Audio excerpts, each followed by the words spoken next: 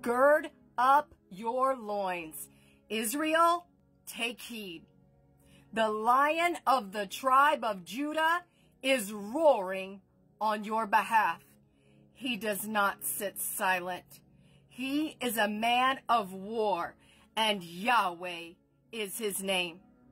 He sees every demonic act that has been hidden in the darkness and is commanding it to bow to his name. For the mighty lion is roaring from Zion. Do not test the Lord thy God. He is the King of kings and is coming back with fire and fury in his eyes, and a sword will proceed from his mouth to vindicate his children.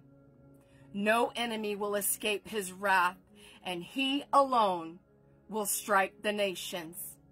Enough is enough, says Almighty God. Sing unto the Lord and worship him, for he alone sends confusion into the enemy's camp and makes them turn on themselves. For they have stored up violence and devastation in their strongholds, and soon will be their demise.